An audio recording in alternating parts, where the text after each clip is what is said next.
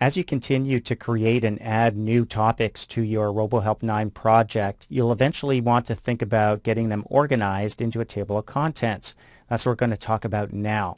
A table of contents is typically made up of those little TOC books that you can double click to reveal additional books or maybe even topics.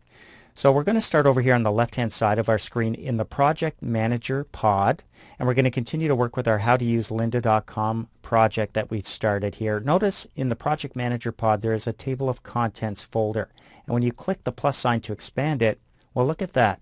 A table of contents has actually already been created by default for you when you created the project. It uses the same name, howtouselynda.com, and there it is in brackets, the word default. It's your default table of contents.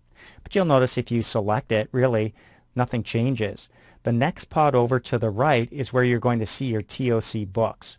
Now there aren't any yet, we haven't created any, but this is where we go to create them, and they will be part of our default table of contents because it is selected here. Let's start though by renaming this. You could right click and choose rename, or with it already selected, just click again and you're inside the text where you can start making changes.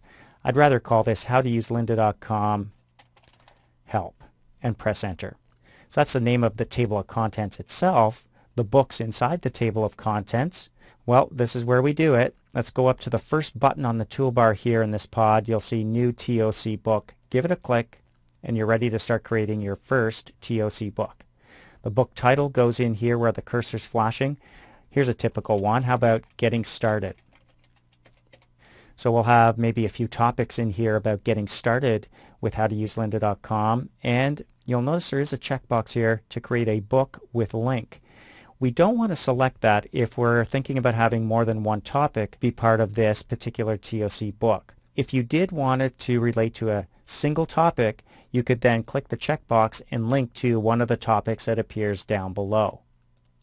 But let's deselect it so that it's not actually linked to any specific topic, and we can add more than one if we need to. So with it deselected, we'll click OK, and there's our first TOC book called Getting Started. Let's add some more now. We'll add another one here by clicking the button, and we'll simply type in the name, how about Navigation, or Navigating the UI. And when you click OK, you have a second book.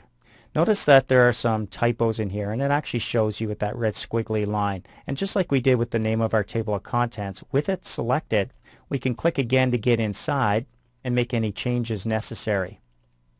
And then just click outside to fix that up and save your changes. Let's add another book now. This time we'll type in Browsing. There we go. Let's add another one. Let's call this one Getting to Know LDC, and click OK. And then you realize really that doesn't fit and it doesn't look right anyway. With it selected, you can click any TOC book and just hit your delete key on the keyboard to remove it. Simple as that.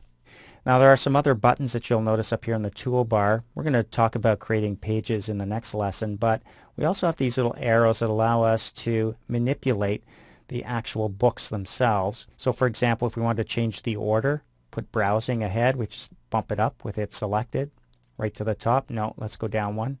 Or maybe actually browsing should be a book inside the Navigating the UI TOC book.